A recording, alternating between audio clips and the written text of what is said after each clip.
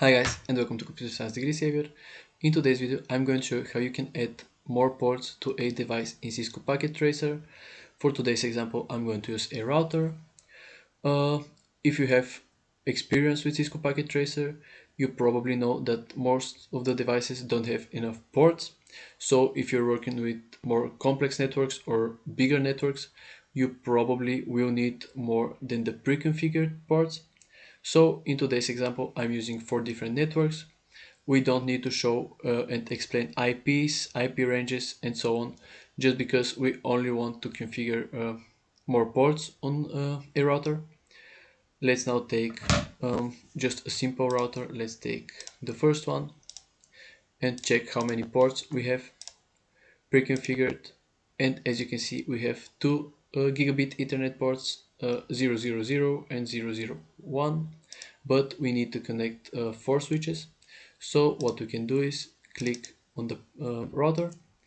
So in physical, we have all the modules that we can add to our physical device.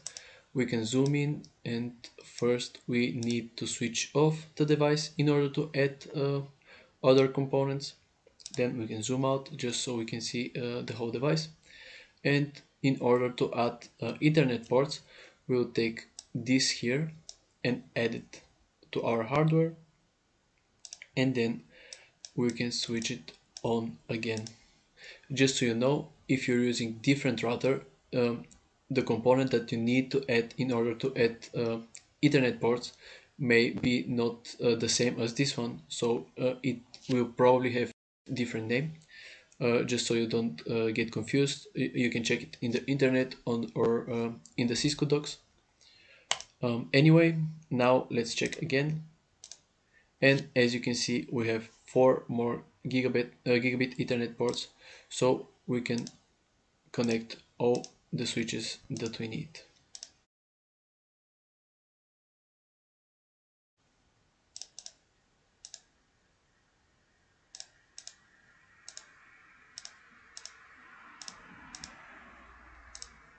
And just like that, with a couple of simple clicks, we added more ports to our router, and now we can connect our network.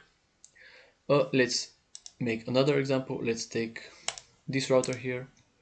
What we have pre-configured, let's check. We have 2 gigabit Ethernet ports. Here you see the names. The names are completely different. Also, the hardware looks different. We switch it off from here. I don't know the component that we need in order to add more Ethernet ports. I will just randomly choose one and add it to the hardware. And now switch it on. Let's now check what we added. And we didn't add the gigabit ones, but we also added fast Ethernet, which is also okay. And just like that, you can add more ports to your devices in Cisco Packet Tracer. I hope the video was helpful to you. If you enjoyed it, please like the video and comment what you want to see more in the channel. Thanks and bye.